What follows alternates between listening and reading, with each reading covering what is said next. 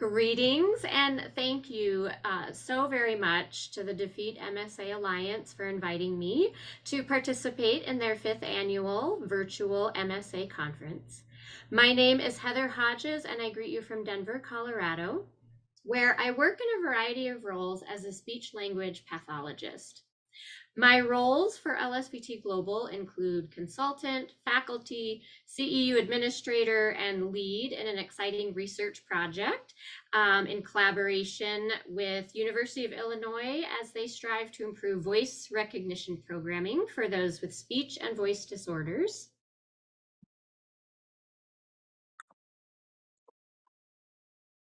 I won't go into all of the details here on the slide regarding my bio, but I wanted to point out, in addition to the roles and patients that I see with LSVT Global, I have 13 years experience working in a local outpatient hospital, seeing individuals for a variety of diagnoses, including swallowing disorder and Parkinsonisms, which are two of my main areas of passion. For today, our talking points are going to address feeding and swallowing. These are crucial for good nutrition, but also for protecting the airway when we are swallowing during wakefulness and sleep. And so we'll discuss the what, why, and how of swallowing function, safety, and implications for the health of those living with multiple system atrophy. We'll also be covering together today voice and speech therapy, specifically LSVT Loud for those with MSA, diagnostic and treatment planning alongside a speech-language pathologist as part of your medical team, and general recommendations that I'll be giving to you to help ensure safe swallowing and to improve communication. The prevalence of swallowing disorders amongst the population of those with MSA, there's a big range in the research. It's between 31 to 78%.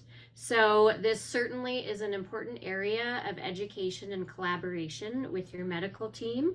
And we'll be starting with this topic first. So I list this because there are so many more aspects, so much more to swallowing than just the act of moving food through our throats. Swallowing actually begins with the process of getting food or liquid into our mouths. The process of getting food and liquid into the mouth depends on good hand-eye, hand-to-mouth coordination, whole body posture, and all of that can also be addressed by our colleagues in occupational therapy if needed. Once the food is in the mouth, and depending on the consistency, it then has to be broken down into a form that can be easily moved to the back of the throat. And so this is where the biting, sipping, chewing phase, also known as the oral phase, occurs. This oral phase also includes the moving and pushing of that glob of food or liquid or secretions to the back of the mouth. And then the throat phase comes into play with squeezing of our food and liquid from the back of the mouth down into the esophagus by using structures of the muscles, structures and muscles of the throat. During this time, when food and liquid is passing through the throat, airway protection is vital when swallowing. The airway is actually closed off at 2 points during this throat phase. And then finally, what we swallow will enter the top of the esophagus, also located in the top or in the bottom, near the bottom of the throat.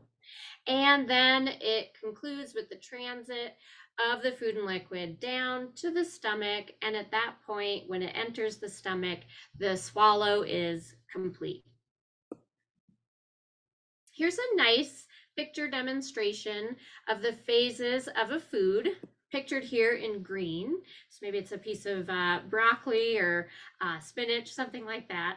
And you can see it moving from the mouth in picture number 1, entering the throat, and then into the esophagus in picture number 3. Take note that in the front of the throat is the airway, and then the back passage in the throat is the top of the esophagus. I'll draw your attention to picture number 2, and you'll see that the airway is actually closed off by a cartilage. Additionally, the vocal cords, which sit near the top of the airway, close as well. The airway stays closed until our food is in the esophagus, and then we can safely breathe again. So talking about the motor impact on swallowing in MSA, when we consider the processes of MSA, the sensory changes, tremor, smaller movement, all of those can affect swallowing.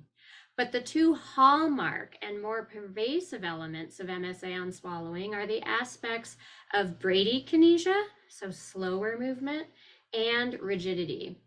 We see each manifesting to affect swallowing in patients with MSA, and these processes can affect any or all of the stages of swallowing. Knowing the base of swallowing impairments across the swallowing phases, let's talk about why is swallowing affected. And first, we will talk about the hallmark characteristic of bradykinesia. Bradykinesia refers to slower movement, and as we know in the fine-tuned sequence of swallowing, timing matters. And it matters for protecting the airway, allowing the airway to close in time and protect itself. It matters for keeping food and liquid in the mouth. It matters for coordination of all of these sequence of events to happen in an orderly and safe sequence. And it also matters for when the esophagus opens. The esophagus is actually shut until we swallow, and it only opens to let food and liquid in, and then it closes again. So slower movement can affect the timing of that esophagus opening. The other hallmark being rigidity, that affects range of motion, and it affects the fluidity of motion, and this may greatly impact swallowing because range of motion matters for chewing, for forming that glob, also known as a bolus, for forming that glob into a nice manageable thing to swallow. Range of motion matters for keeping food and liquid in the mouth. Also, our voice box lifts up to close the airway. That's what flips that little flap that we saw in picture number 2. That's what closes the airway. So our voice box has to be able to move efficiently. And it also affects the swallowing, the squeezing motion that's needed to let food pass through the mouth, the throat, and into the esophagus. Now there's really great news. The great news is there's intervention. And in MSA, intervention is possible, it's helpful, and it can be done early and regularly.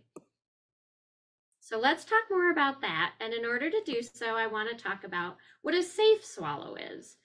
A safe swallow is one where food and liquid stays in the mouth. When food and liquid moves, it doesn't get stuck behind. It moves all the way through, it clears as the swallowing occurs. That food and liquid does not go down the wrong way into the airway, and that food and liquid move through the esophagus without delay. Now, when there's a swallow disorder, you may hear your health professionals call this dysphagia or dysphagia. They're pronounced both ways. And dysphagia just indicates a swallowing impairment. These impairments may include chewing, incomplete chewing. Digestion actually starts with the act of chewing. It can, so it affects the breakdown of our food. It can also be where food and liquid are not held in the mouth and instead slip out, or you see drooling occurring. Swallowing disorder may be because of food getting stuck going down or going down the wrong way and entering the airway, or food or liquid getting stuck on the way down to the stomach, so down through the esophagus phase. And these swallowing impairments may involve any one process or a variety, a combination or all of the processes of swallowing. It really varies person to person. So how do you know if you have a swallowing issue? What are some of the signs and symptoms of swallowing changes? And then we'll also get into what can we do about it. So signs and symptoms of difficulty to be aware of as you're eating and drinking, or if you're eating and drinking with a loved one or someone you're providing care for who has MSA, be on the lookout for choking when eating or drinking. Also, look for coughing or throat clearing after someone swallows. After they take that bite or sip, they swallow it down. Do they follow it with a cough or a throat clear? If that happens, that's the vocal cords actually trying to move that item out of the airway. So coughing and clearing after a swallow is a big one to be on the lookout for. A wet voice quality. The vocal cords sit in the airway. So if liquid gets to them or sits on them to the point that it causes someone's voice to sound gurgly or wet, that means that liquid entered the airway while swallowing. If you notice having to swallow multiple times to get something to go down, to feel like it's really cleared out, that's another symptom. Food left over in your mouth, especially your cheeks in between your teeth and gums and the side of the cheek. So if you're getting food stuck in there, that should be addressed. Food or liquid coming out of the mouth. And an interesting sign to keep an eye open for is inexplicable chest congestion or chest infections. If you had a cold and you ended up with a bronchitis and you're coughing up a lot of mucus, that's explainable. But if out of nowhere you're feeling chest congestion, you're coughing up mucus, you get an infection without being sick first, those may be signs that food or liquid is aspirating and getting into the lungs, and the lungs respond with mucus production, and then an infection can easily set in. Why does this all matter? There's certainly repercussions for swallowing difficulty, including decreased joy from eating and drinking, undereating or malnutrition, increased risk of lung infections. So that occurs when food or liquid enters the airway and is not coughed out. And there's two reasons why it might not be coughed out. For some, food and liquid enters the airway and their body stops sensing it. I see this happen with folks who are regularly aspirating. The body kind of stops sending up that warning sign or that reflex. And so they may be silently aspirating. Or for some people, they have a weak cough. It goes down the wrong way, and then their cough is not strong enough to fully eject that food or liquid out. If food or liquid enters into the airway, it can make its way to the lungs, and that's where, as I mentioned, you get increased chest congestion. And the biggest, scariest infection we can get is aspiration pneumonia. And aspiration pneumonia can be deadly. Aspiration pneumonia is also a type of pneumonia that you are not protected by from a pneumonia vaccine. The reason for that infection has nothing to do with a virus or something that's catchy. It has to do with something, a foreign body entering into the airway. So we really want to avoid that occurring, avoid that complication, and decrease the risk of death from aspiration pneumonia. So how do we know if something's wrong with the swallow? And how do we know which part of the swallow has a deficit and needs addressing? Well, speech-language pathologists and other professionals use clinical tests and instruments, since we can't see inside the throat and mouth while we're chewing and swallowing. And so instruments are used to see inside the throat, the esophagus, the mouth. There's different tests that do this. One example of such an instrument is a modified barium swallow study, MBSS. This is a video fluoroscopic, which is just a fancy radiology way of saying it's an X-ray movie. that occurs while you eat and drink. So it's in real time.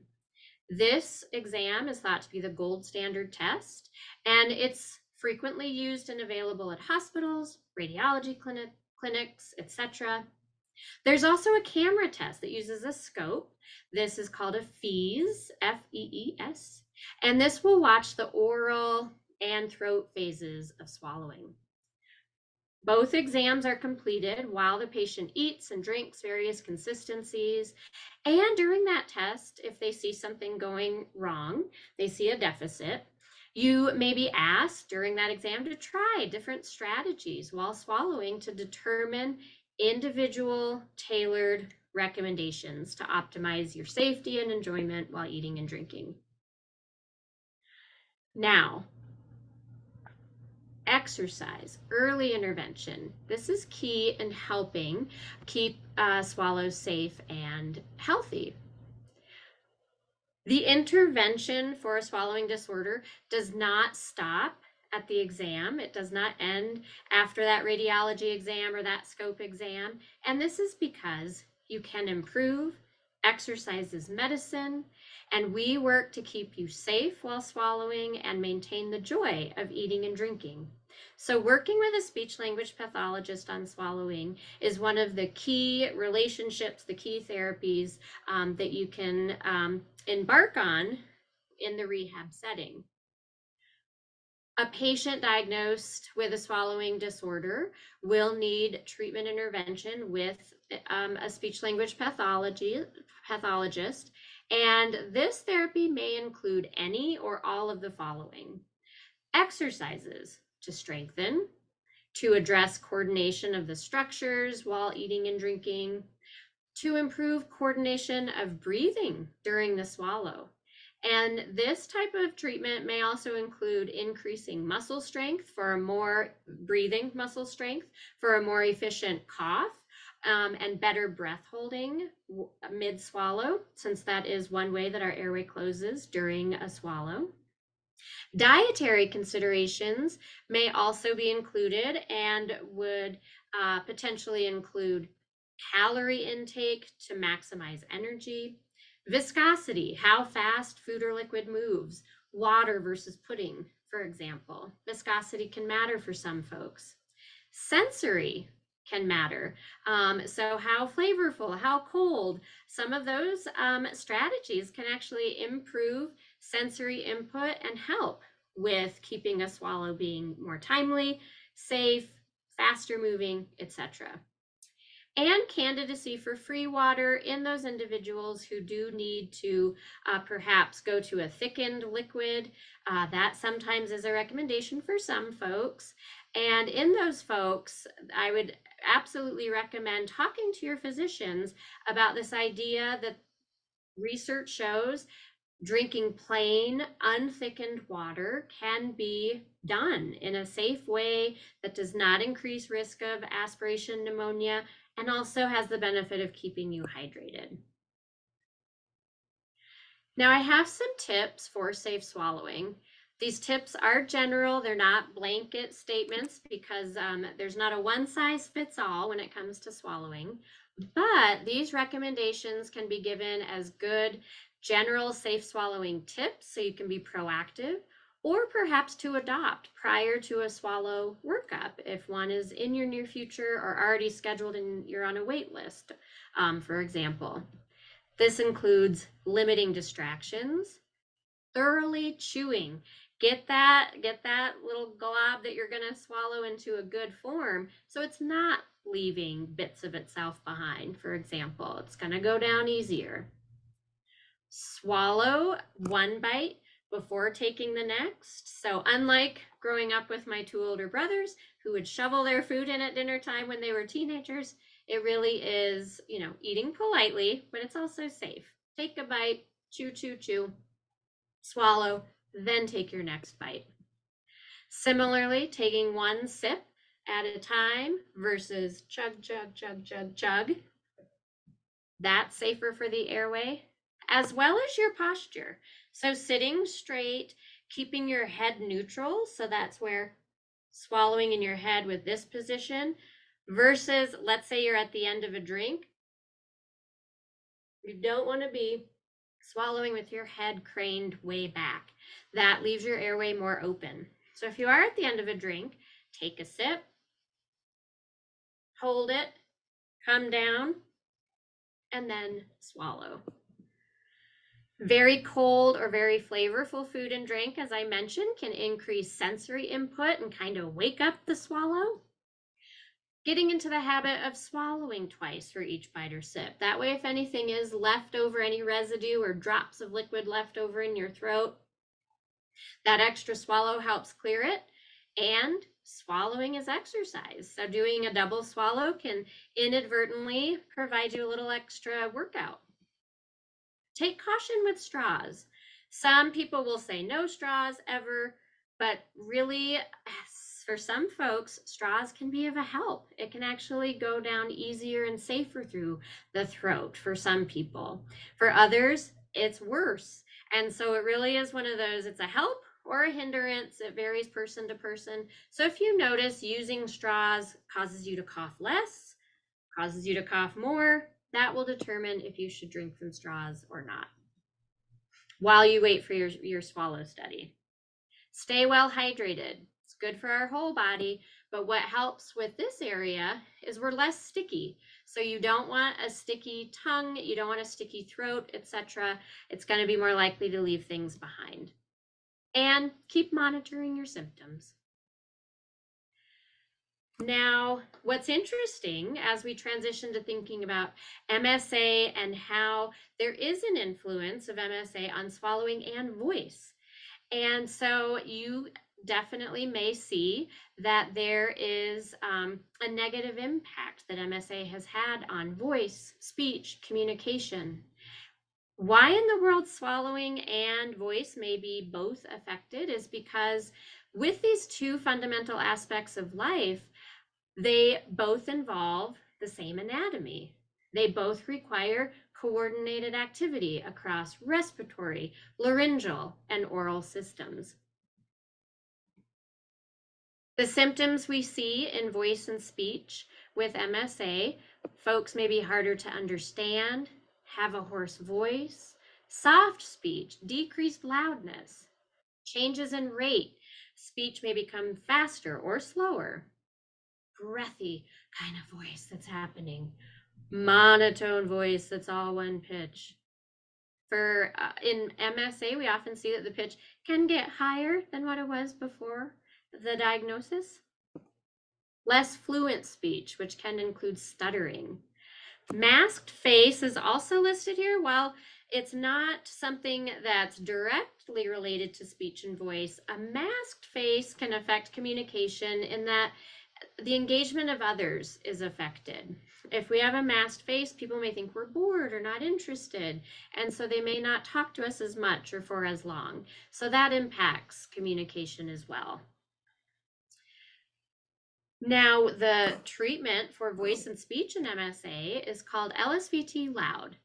There are over 30 years of research, including research funded by the National Institutes of Health, that establishes LSVT Loud as an efficacious treatment for those with Parkinson's disease, Parkinsonisms, including MSA, and other non-PD diagnoses as well.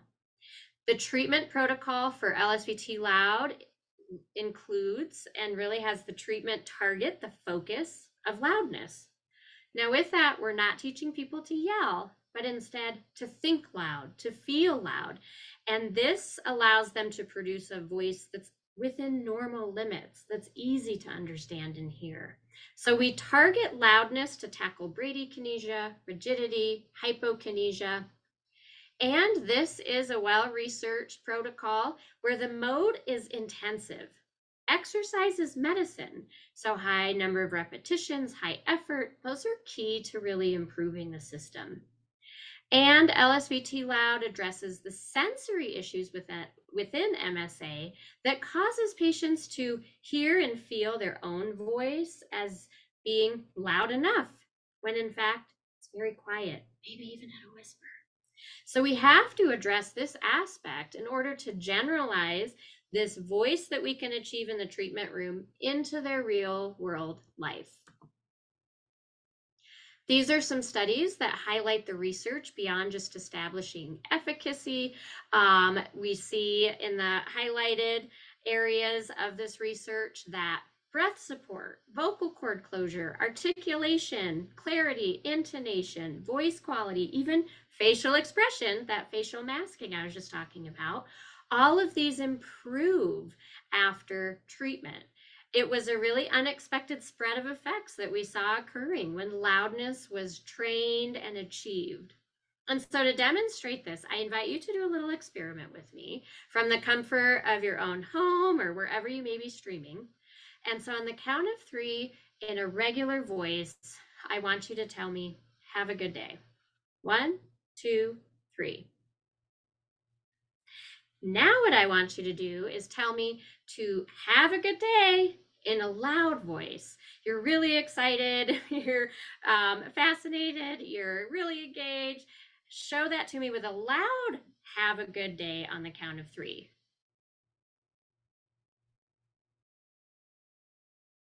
Did you notice what happened? Without even realizing it, you took a bigger breath. You opened your mouth more. Your face was more expressive. Your speech was crisper, and you excited your nervous system. Maybe now you even feel more awake having done this after sitting here and just listening to me for the past 20 minutes or so. And this is why we focus on one target, one thing for our patients with MSA to think about or to be reminded to do. This changes so much across the whole system. So it's efficient and more likely to be successful than if we instead had to change each part of our voice individually. I would much rather just think about one thing, just think loud, than the laundry list of take a deep breath, open your mouth, move your lips and tongue more, articulate your speech, engage your facial expression. I couldn't sustain that laundry list in myself, nor in helping a loved one be cued to speak clearer that way. But thinking loud, thinking about one thing, makes a much more successful communication much easier and much more feasible, easier to achieve. Now, to increase strength, endurance, coordination, ease of speaking, it's intensive. It's 4 days a week for 4 weeks. There's homework carryover, using this voice in their real world, practicing being cued at home if need be, and it's a workout. This schedule of intensity is research-based. Just like a medication, taking half the dose doesn't work, changing the intensity is going to dilute it, so it really is an intensive exercise. And the best news is that it's fun and engaging. We see that those 4 weeks fly by because time flies when you're having fun. Within the calibration, we're using louder voice outside of the treatment room with other parts of this beyond with the speech therapist. We take that strength and endurance that we've built up so that they can use that louder voice at home, in the community, etc. This will include, as needed, training of carers on ways to cue for louder voice from the patient. We train the carers so that their cues for loudness are done in ways to avoid frustration for the patient or the carer. It's easily implementable, and we take this very small, scaled down voice and speech and turn it into this image on the right. Tips for communication: talk face to face, minimize background noise and distractions, wait time. Give your person with MSA time to respond. So wait, don't try to answer for them. Being given a simple cue. Hey, tell me loudly what you want to eat. If needed, use a closed set of options, like yes, no questions. Are you hungry? Or multiple choices. If they say, yes, I'm hungry. All right, do you want to eat pasta, a burrito, or yogurt, for example? And I recognize that beyond LSVT, loud voice and speech, other therapies may be needed or may be needed later, including cognition treatment, language treatment, use of an AAC device, oral motor exercising, breathing exercises. Those may be needed. Now, quickly, I'll just share that there is a cross-system influence on voice treatment into swallowing. This is why some research has shown that after LSVT loud, we see improvements in some swallowing aspects, some symptoms. And so in voice treatment, vocal cords come together. Swallowing treatment, those vocal cords close to protect the airway. Pitch changes in voice treatment make the voice box raise, which also occurs when we close our airway. The voice box raises up. And both involve effort and coordination across breathing, use of mouth, tongue, lips, etc., and working out the throat muscles as well. There were two separate studies that recently came out from Korea and Japan. Cumulatively, they found that after LSVT loud, patients with MSA had improved vocal loudness, maximum phonation time, which is a good indicator of increased breath support, improved scores on swallowing exams, especially the scores for the throat portion of the swallow, improved psychological perception of their voice when filling out perceptual forms post-treatment. Opening of the esophagus was improved and faster movement of food from the mouth to the throat. And this is another nice summary showing the positive influence of LSVT on swallowing, and it really just comes down to exercising the same anatomy for both functions. Voice and swallowing also share some of the same brain networks and sensory systems, so it's pretty cool. It is a very important note, and I can't say this enough or loud enough. LSVT is not a replacement for direct swallowing treatment at this time. Research is ongoing, but what we see is patients who have LSVT loud, they have swallowing therapy as needed. We see that those two things together really sum up and amount to equaling optimized coordination and strength. And that really is the basis of whole person treatment. This is a great example of that. Research is ongoing to further understand the relationship between voice and swallowing, but at this time, I wouldn't say to replace one with the other. Instead, LSVT loud may be an added bonus and maybe also further motivation to continue exercising even after you've graduated from your LSVT treatment. So next steps within voice, speech, and swallowing. If you're noticing any changes or challenging in either realm, talk to your physician about writing orders. For the speech language pathologist with voice and with swallowing, you want a specialist because these are two areas of speech pathology that not all SLPs do. Just like doctors have specialties, speech pathologists have specialties. So you'll want to have a specialist who is certified in LSVT loud, who also works with swallowing and treatment of swallowing. When getting that order for LSVT loud from your physician, you'll want an evaluation and 16 treatment sessions. If you're having symptoms of swallowing dysfunction or those unexplained chest congestion or infections, get a physician order for swallowing. I recommend the modified barium swallow study because it's the gold standard for really finding what specific challenges and impairments are occurring in each individual. They also provide at the end actionable, appropriate, feasible compensatory strategies and the safest diet. And these personal recommendations are necessary because not all swallows are the same. You could have two people with the same diagnosis, MSA, same age, same symptoms, and their swallow exams can look vastly different. So the recommendations are tailored. And so in summary, the etiology of voice and swallowing disorders is multifaceted. Bradykinesia and rigidity are the drivers in disordered swallowing and voice and speech in MSA.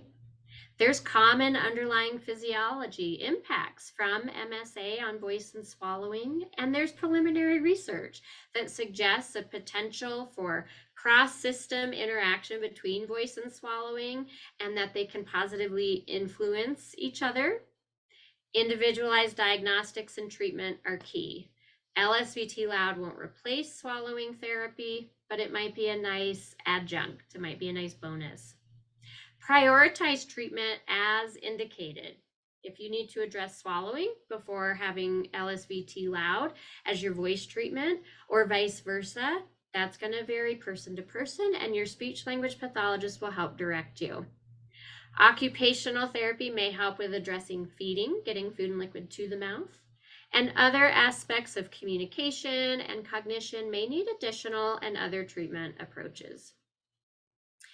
And we can help you find certified clinicians in your area by contacting our main office at LSVT Global.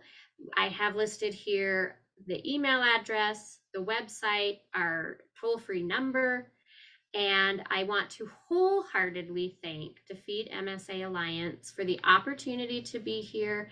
And if you should have any questions, we can also help. You can reach out to us at any of these means listed with follow-up questions. And I thank you so very much for attending today. Enjoy the rest of the conference.